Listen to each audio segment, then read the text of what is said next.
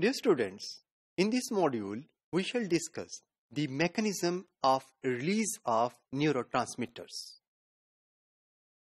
The neurotransmitters are released into the synaptic cleft in both the fast as well as slow chemical transmission. But the mechanism involving their release are common for both these transmissions. There are two basic patterns of release. First is the release due to action potential, and second, release of neurotransmitter without action potentials, that is non-spiking release. Dear students, most neurons release neurotransmitters when an action potential reaches the axon terminals.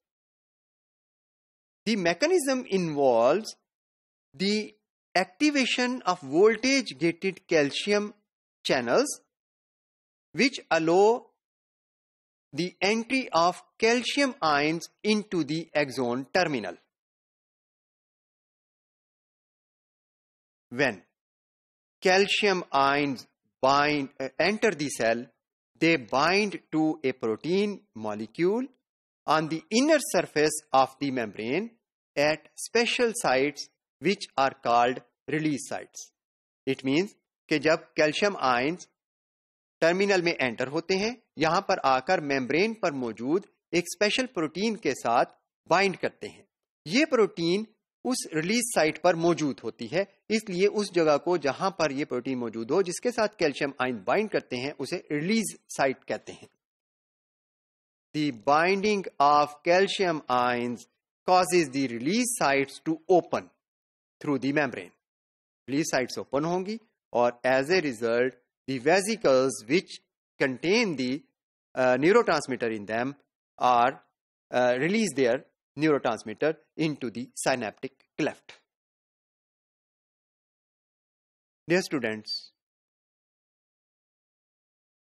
Neurotransmitter की release के लिए इस तरह से दो बड़े important factor हैं.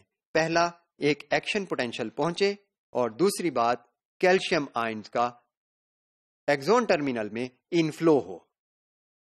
ये दोनों फैक्टर्स एसेंशियल हैं न्यूरोट्रांसमीटर की रिलीज के लिए.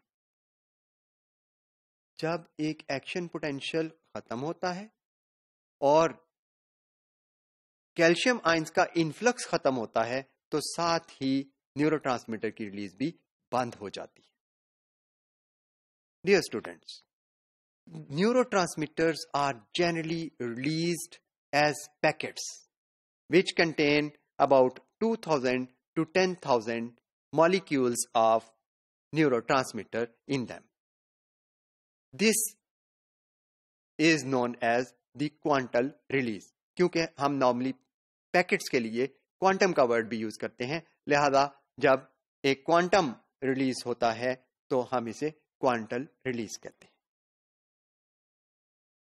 डियर स्टूडेंट्स, जैसा कि अभी हमने बताया है कि जो मेम्ब्रेन में से न्यूरोट्रांसमीटर की रिलीज है वो डीपोलराइजेशन यानी एक्शन पोटेंशियल के साथ रिलेटेड है.